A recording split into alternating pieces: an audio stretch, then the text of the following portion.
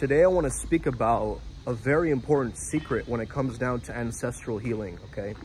And I shared this with one of my friends quite recently, and I think that it's very, very important that we try to do this, okay? So what I've discovered here is that you've got to understand that if you're feeling bad, if you're feeling ill, if you're feeling stuck, listening to music of your own culture, and I say of your own culture, like old songs, right, from your own culture, is going to help you gain mastery over this, okay? It's gonna help you gain mastery over this because it's connecting you to an ancestral consciousness, okay? And that ancestral consciousness is going to do a lot of healing for your subconscious mind as you're listening. Like for me, I'm Bengali, I'd listen to old Bangla songs like Kishore Kumar or something like that, you know what I'm saying? Like old Bengali songs that will help me integrate my emotions in that time. Just try it out. You'll be surprised at what comes up and what emotional releases that you might go through. Let's say that you are, you know, Chinese. You might find an old Chinese song of your ancient culture, or maybe a war song of your Nordic lineage, or something like this, right? That gives you that sense of internal strength from your ancestors onto you. Very, very important, but oftentimes overlooked by a lot of, you know, mystic scientists. So start to understand that you have a control over your own healing. And the world is always, the universe is always just telling you, your wish is my command. So if you say, this is not going to work, your wish is my command. If you say, this is going to be an incredible day today, the universe is saying your wish is my command, okay? So it's always listening to you. It's always listening. It's always recording you. The Akashic Records is always recording you, okay? So you got to understand, like, okay, since I'm being recorded, since I'm, you know, I've been captured in this algorithmic soup, right? Up into the cloud service, the third eye cloud, right up there.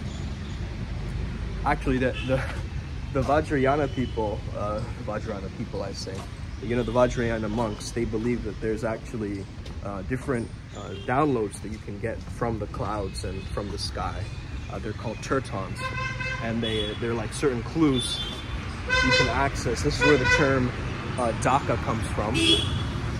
A Dakini is a cloud walker, okay?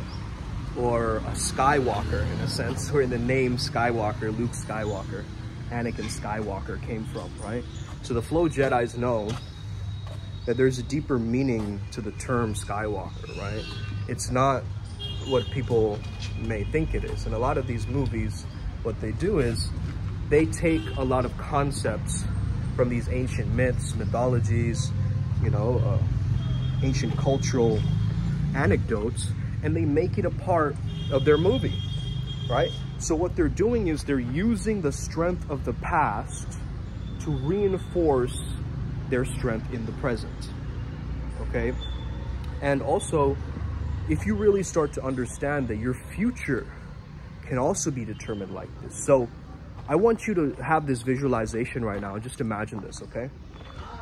Try doing this the next time that you feel in a negative state or out of your flow, okay? Try doing this.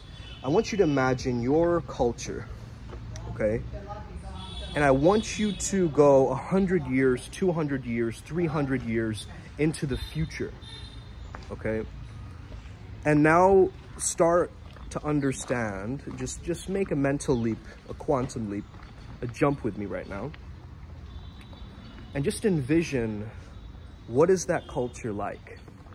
How has, like, for instance, if I imagine Indians going into the future, like eons from now, I can imagine like almost walking characters of the Ramayana, right? Like, or the Mahabharata. like characters that are walking the earth again with these gold metallic plates and like, you know, these vests. And this is my own creativity, obviously, right? However, it's doing something to me, right? My human system, my human body is reacting to this visualization heavily. And why is that? Because there was a part of these myths. Again, you got to understand that that stuff that I just mentioned is from the past, right?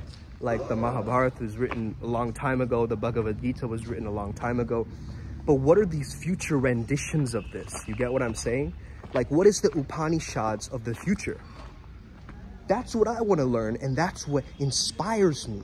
So then I become a person who's peering over the edge of the future, which is a time dilation that is so inspiring. Whenever you see inspiring people, coaches per se, they're looking towards your future and their future. Okay? And this kind of futuristic thinking is as equally as beneficial as thinking of the past and, you know, listening to these old songs.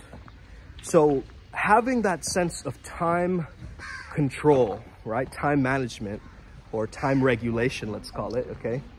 Will be very, very powerful in achieving your optimal state of mind, okay? So the way that I've always described it is the yogis always look at the past like a library. So they're just kind of taking out a book and they're putting it back, right? Oh yeah, that thing happened in 3rd grade. Let me just look at it. Oh yeah, and how does that apply to my life now? Okay, got it. Right, that's just how they relate to. They're not like taking out the books, right? The books are getting overdue, stuck in the subconscious, you know, sitting there collecting cobwebs, collecting dust. No. These old books, they've been cleaned, they're kept back, and they're used as a reference, okay? So this is what we call a reference experience, okay? An experience that gives you some level of proof. You need a strong sense of beliefs. And if you have limiting beliefs, you understand that the table that is on top of the belief, like let's say that the limiting belief is I'm not good enough. Now the legs of the table, right, are the proof or the evidence that you have to collect in order for you to strengthen and hold that table up.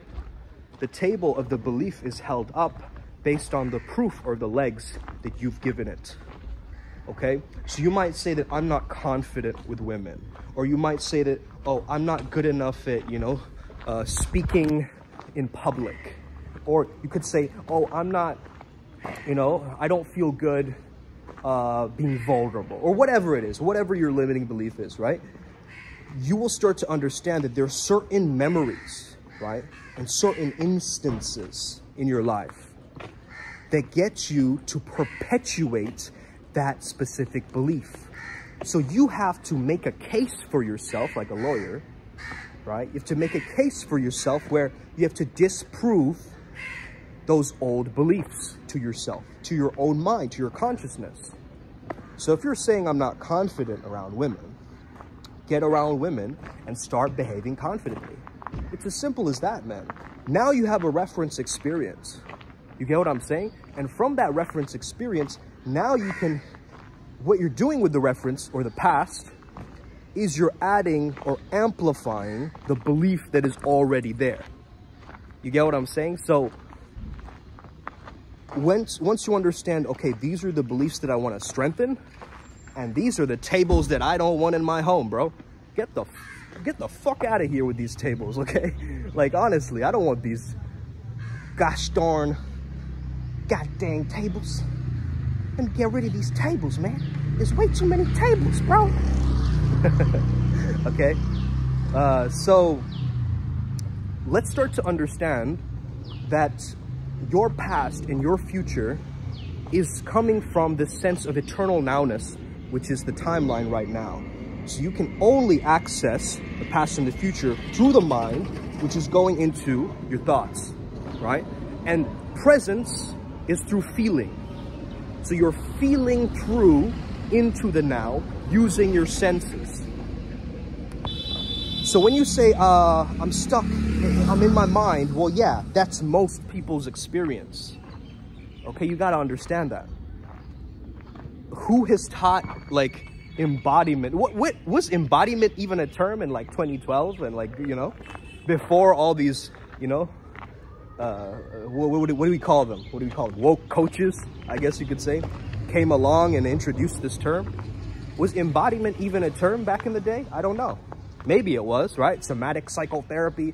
We can talk about it scientifically, but let's start to understand that there is something deep about feeling through your feelings. And it's as simple as that, and it can be as simple as that, right? Which is, feeling through your feelings just means that you've added a full stop to the reoccurring, you know, loop, in a sense. So we all have these types of, you know, like some scars or whatever you want to call them, right? In a sense. I feel like a celebrity right now walking these streets, goddamn. So anyway, let's say you have some scars, right? These broken records or loops in your mind. They just keep coming up again and again. What you want to be doing is, you want to almost add like a song to that mix, right? That creates almost like a remixed experience of that, right?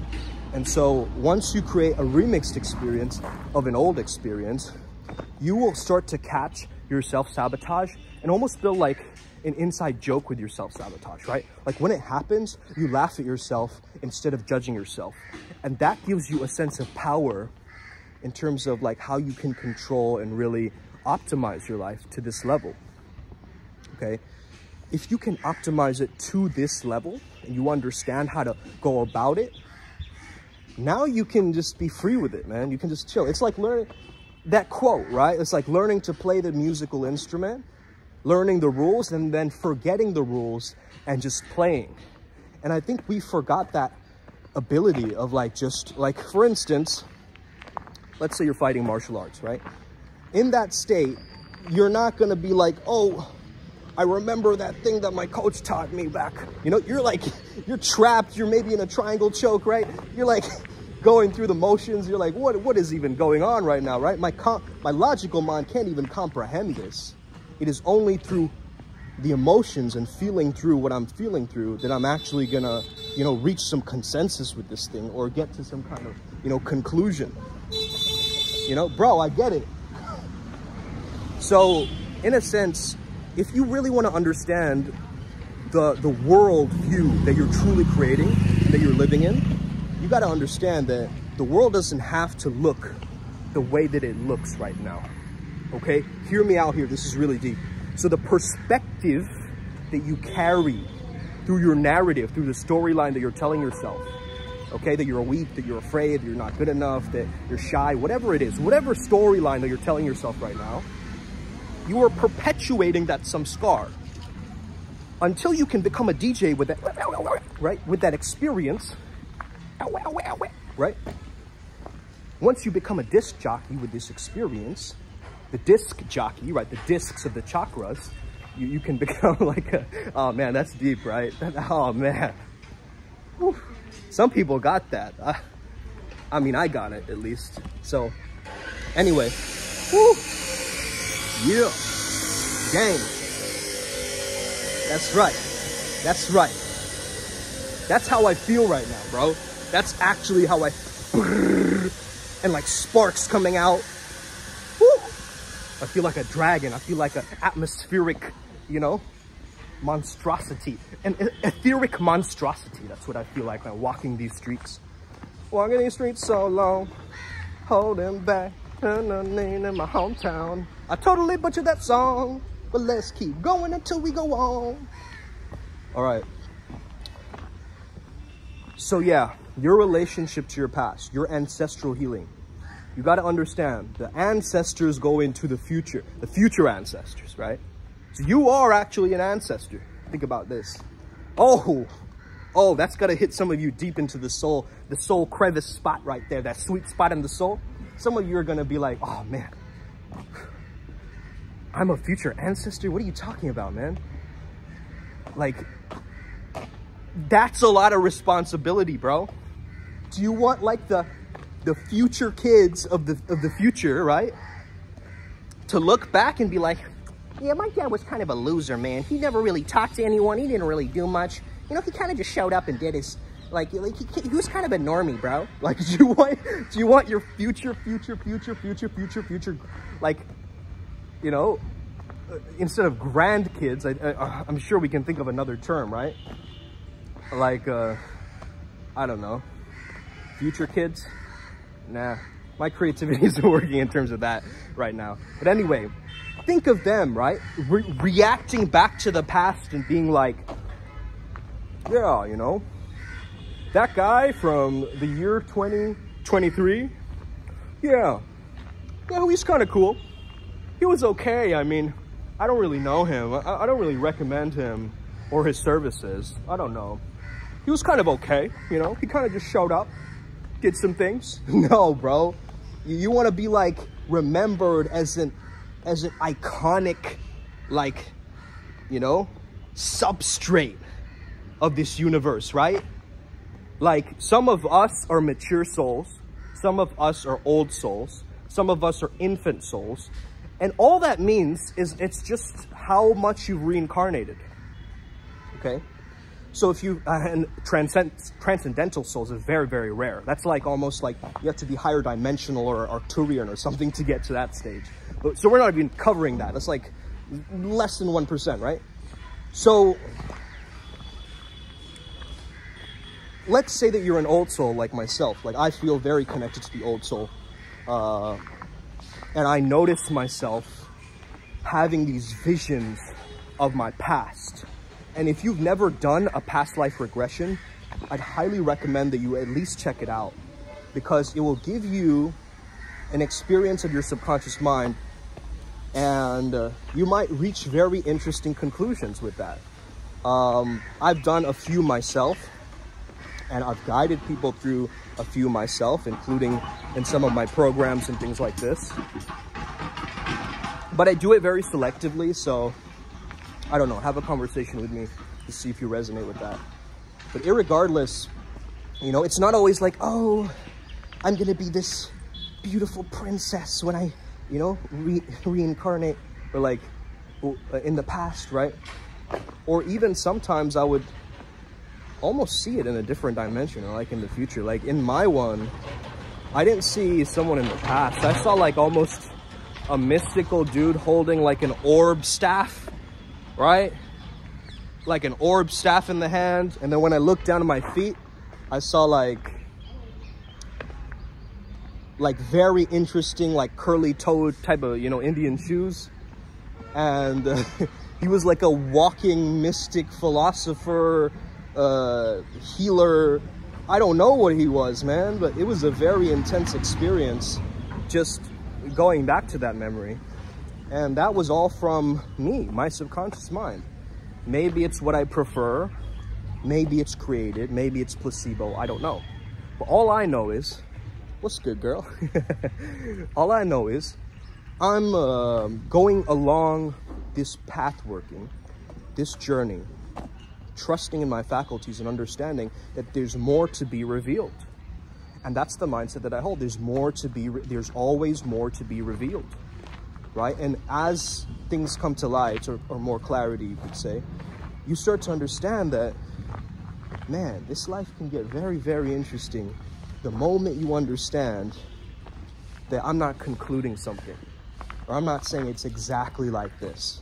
But sometimes we have to accept what's happening to us, make sense of it, and add a full stop in our own minds just so we can move along, okay? If you have a problem that you've been kind of ruminating over years and years and years and years, you finally need to put a full stop into that, okay? Block that person, do that thing, okay? That you need to do, that you've been putting off, okay? It can only get so far, and you have such a tolerance level, you know? Like, you guys are way too nice, some of you. You're way too nice people, and that's weird to say, right? Because it's not a niceness that's coming from a genuine, like, compassion and help for the planet, but it's a niceness that's been, you know, delved into a past traumas and, you know, miscalibrations and mental health that's just been fucking you up, okay? I'll be honest. So let's start to heal those things that we're running from, and understand that your ancestors, you can call upon your ancestors anytime that you choose. Okay, a lot of people say ancestors, and don't let people, you know, message you. I say your ancestors want to talk to you. Don't listen to those people, okay, bro? I don't even care what you say. Like, if you're trying to scam people using ancestors, your ancestors looking at that person doing that is probably just so messed up, right? So that sales tactic is not going to work because it's been overplayed so much. Okay, we see people the same level of OnlyFans girls like creating accounts and stuff like this nowadays. We also see these like fake psychic accounts, right, of people who are taking the services of like legit people who are doing this kind of intuitive work and then charging like paid sessions, even though some of those people don't even do psychic paid sessions or whatever. You know what I mean? This has been happening. This identity theft has been happening in this day and age. So I want you to watch out for this, because the ancestors would never want you to actually, you know, fall for these tricks and this manipulation like this. Your ancestors want to support you, and they're not always thinking about you, you know? You know what I mean? They got their own things to do. Your ancestors aren't sitting there being like, I wonder what Fred's up to right now, you know? No, it's like they are, you know, transcending limits and going forward. And that's what you got to do, man. You just got to go forward. You got to just keep moving and don't let anybody catch you. You got to be like a mudfish, right? Like a fish in the mud, and you try to catch a fish in the mud and you just can't. You just can't catch that fish, bro. You can try, but it's going to be in the dirt and the mud, right? And you're like, like the person trying to catch that fish is like, oh, this is dirty. This is getting kind of muddy, you know? Oh man, I don't really like fish anyway. But you as a fish, you're just like, right? You're just going forward. You're just in your own reality. You're dodging, you're weaving, you're going through the traffic, and you are centered. Which means what? You come back to the self. You come back to awareness. That's what it means, right? The thing looking behind your eyes, that is the real you, okay? Not the body itself. It's just pure awareness. It's the one observing everything, okay? And that's why I believe a lot of people who are very good observers in this life are very good at figuring this game out. Hit me a like with that if you guys agree with that. Let's get it. Upward spiral, gang. May we never be the same again. Ancestral healing for days. Let's get it. I hope that you transform. Let's go.